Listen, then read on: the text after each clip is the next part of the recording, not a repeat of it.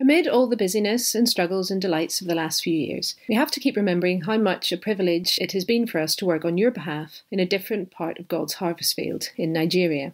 But we don't have time here to tell you all that God has been doing in our Bible translation work there. In 2020, we didn't have much time in Nigeria as we got stuck in Glasgow with the Nigerian borders closed till October. After the rush back, David had to make up for lost time trying to rebuild the scattered Koro-Ashi Bible translation team and get them back into revising Luke's Gospel for publication. We don't have time to tell you about all the meetings with church leaders, with translators and local committees to get things going again, the frustrations and the encouragements as gradually more church leaders got involved.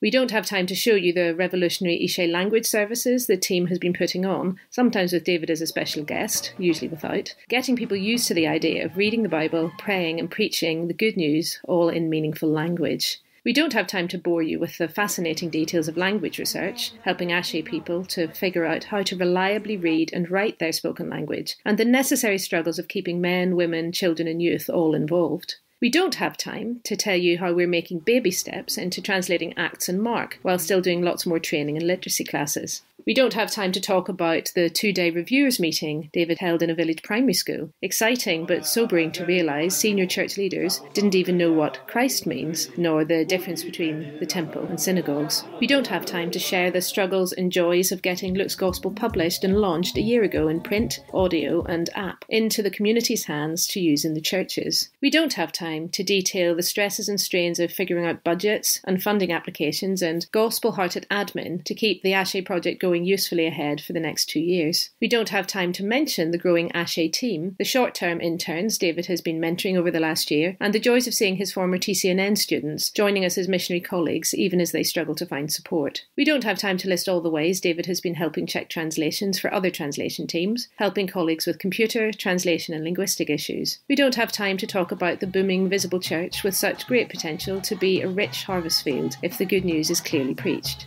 We don't have time to list the many answers to prayer God has given us, to thank him for watching over us in David's travels and work. But we do look forward to having time after this and over the next few weeks to share more of what God has been doing and what we have been learning about him and the good news of Jesus.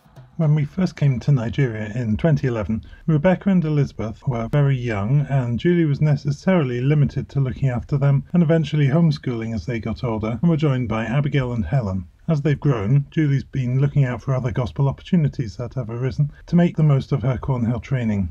Since 2017, she took on the unglamorous, daunting but strategic task of organising our annual retreat, the only time all staff and their families go away together for 4 nights to a nearby centre to be strengthened as members of the body through Bible teaching and informal time together. Our group's grown 5-fold so that we had over 220 at our last one. Julie realised that it's a valuable way to support Bible translation work. Do pray for the upcoming one at the end of October, where we hope to introduce the Mark drama. I was driving back from a village trip with a couple of colleagues, Isyaku and John, and out of the blue they just told me how grateful they and their families were for all the hard work Julie puts into retreat, especially prioritising good teaching and good rest and restoration together in the children's ministry. And they were rather hoping that Julie will be back in time to make this year's retreat just as good as normal. Julie's women's Bible study first started in 2014, but stopped when we came back for Helen to be born. However, it's continued to grow since she restarted it in 2017, and she's managed to develop enough leaders that it's not dependent on Julie being around to keep it going. There have been over 50 women since 2017 who've been part of the group. Almost all of these have been involved in some other sort of ministry. There's been a mix of nationalities, not currently as many Nigerians as Julie would like. They've gone away for weekends of study too. Normally meeting on the Thursday afternoon after work, in the last couple of years Julie's led the women through James, Daniel, Revelation, Philippians, 1 Thessalonians and Hebrews, and others are tackling Colossians over the next few months. There are various other books they'd really like to do, such as Ecclesiastes. Just like Cornhill, she tries to vary what kind of book they study so that the women feel confident that the whole of the Bible is God's word to us, so that there's not any part they feel they can't handle. One of Julie's purposes is to help women really support each other in the ministries they're doing to make living and serving in Nigeria more sustainable. For me, Bible study is a real lifeline, not just to be in good fellowship with other ladies, but to be able to have a regular commitment to come and to open God's word together. Especially in all the ups and downs of cross-cultural living, it really is a wonderful opportunity just to read scripture together. It's also a lifeline to other people. We can leave our roles and responsibilities at the door and just come and be real together, to pray with one another, to walk with one another, and just to see the Lord at work in each other's lives. How are the Rowbory girls getting on? We are touched that so many of you asked not just about the gospel ministry, but family ministry too. Helen and Abigail keep going with some of the familiar primary school materials Julie's used at home, and enjoy some Bible studies with other missionary kids, and playing with lots of other kids on our compound. Abigail's great at making friends and found a good friend in Michelle, our Joss pastor's daughter. Ed de Bleat helped tutor Rebecca and more recently Elizabeth and Abigail in English.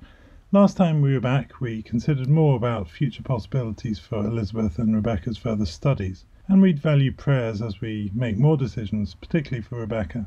A year ago they both started a kind of correspondence course with some online tutors as they move towards GCSEs. Rebecca's blossoming in languages, Elizabeth's more science and maths focused, and though it's a bit expensive, it's quite hard work and the girls need to take a lot of responsibility for their own learning. It has enabled the girls to keep growing in their education beyond what Julie and I can help with. Rebecca longs for a good classroom experience, but meeting with her friend Dasso for daily French has been a hilarious highlight of most days in the last year. Bonjour, comment ça va? It's time for French, let's go! There are many joys and blessings for them living in Nigeria, but also struggles too, and every time we move between homes, they leave some friends behind. Isn't it so great the same God cares for us everywhere? It's tricky, isn't it, to know what will be best for our children, and we've had kind friends asking whether maybe we've done our bit and it might be time for us to come back home. But for now, the exciting opportunities in Nigeria are as compelling as ever. The door remains open, and perhaps more than ever we have some experience and a bit of a clue about how we can continue to serve God there on your behalf. Our friends there send greetings, and we were so touched when on our last Sunday our church called us all up to pray for us as they sent us here. Cross-cultural church isn't easy, but it's good to be part of an international family of faith. Just as in Bible lands, Nigerians honour people and show friendship by visiting them, often unannounced. We'd be greatly honoured if you would drop in on us in Cathcart any time. We'll tell you everything you want to know, and surely more. By all means, call us and check if we're in. But do come and be a little Nigerian.